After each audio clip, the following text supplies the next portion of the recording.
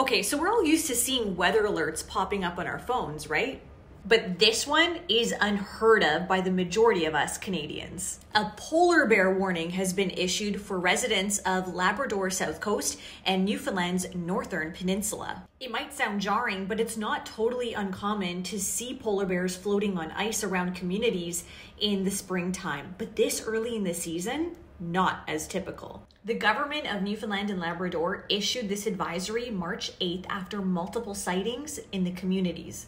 They're asking residents to keep pets indoors under close supervision, travel in groups, and store garbage properly. Needless to say, these are wild animals and should not be approached.